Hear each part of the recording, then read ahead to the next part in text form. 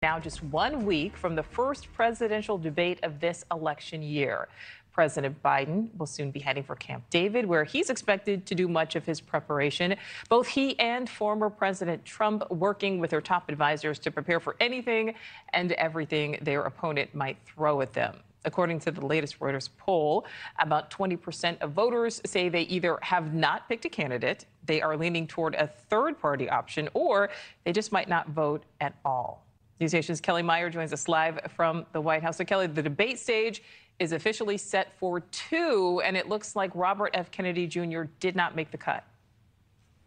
Yeah, Nicole, and that's the big news today, and a blow to RFK Jr.'s campaign. He was promising that he was going to get on that debate stage, and now the stage is set, as you said. It's going to be former President Trump and President Biden that will be there 1 week from tonight. For viewers at home, it's almost going to be a rerun of the 2020 debate with those same 2 candidates on stage. And despite his efforts, RFK Jr. will not be there. The independent candidate has been crisscrossing the country trying to get on the ballot in many states, saying that he has gotten on the ballot in some of those states as an independent candidate.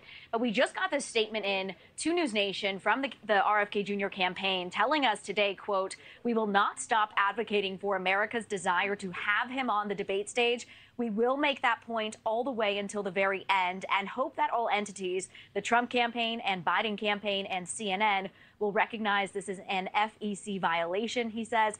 "You have to be fair and give everyone the same opportunities." Robert Kennedy Jr. right now is the only candidate that is eligible for 270 votes. Now, CNN is the host of the debate and said while he is working to get on the ballot in those states, it does not mean that he is officially on the ballot. Those are 2 different things. They also insist that RFK Jr. did not meet the qualifications to get on that stage, including reaching the polling criteria needed. So meanwhile, we're watching how President Biden and former President Trump are getting ready for next week's debate. President Biden, we know later today, will be heading to Camp David to go on this retreat with his closest advisors, huddle up and get ready for the debate. And for Trump, publicly, his campaign has said that he is not doing debate prep, but behind the scenes, they are doing some meetings and policy prep to get him ready.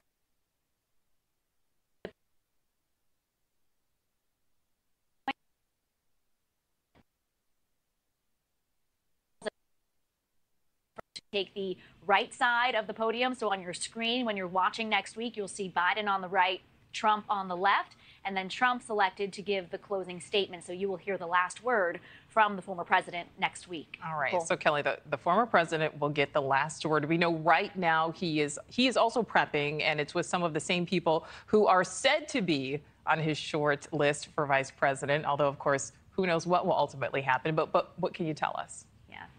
Yeah, exactly. But we are hearing that over the last several weeks, he's been meeting with and huddling with some of these his closest allies, and some of them happen to be potential hopefuls for VP. We're seeing Ohio Senator J.D. Vance meeting with him recently at Mar-a-Lago, talking about the economy. Also, Florida Senator Marco Rubio meeting with Trump when he was in Washington, D.C., huddling with him on some policy issues. So he's really picking the brains of those closest around him, and they do happen to be some of those potential VP picks.